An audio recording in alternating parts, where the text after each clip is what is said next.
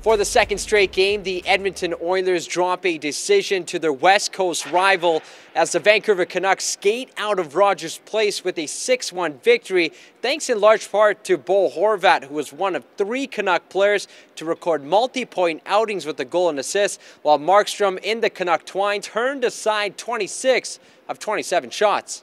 It was a great evaluation game right there. Great evaluation. Funny, I thought we were all right in the first period, and they got that third goal, and it just everybody, our pace slowed down, you know, so you learn a lot about people in games like that, and tonight was a big evaluation game for a lot of guys, and we'll see where it washes out tomorrow. I thought first period we were making good plays. We're moving it. We had some chances. Our forecheck was pretty good. Second, I think we got a little bit sloppy, and they took it to us and just created some momentum and scored on their opportunities. I mean, they had a pretty good roster in the lineup tonight.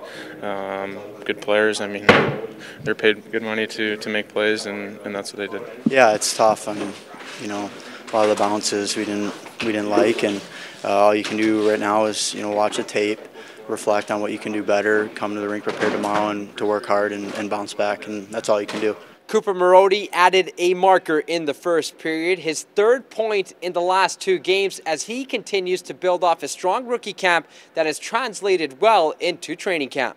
Yeah, just have to take it day by day and never be satisfied with success and always try to be better. You know, it's nice to have success, but you have to prove it every single day. It's a tough league to get into, and you have to prove that you can be consistent and play amongst men every day. And the Oilers, well, they won't spend too much time dwelling over this one as they get right back at it as they host their provincial rival, the Calgary Flames, tomorrow right here at Rogers Place. Tony Brar, Oilers TV.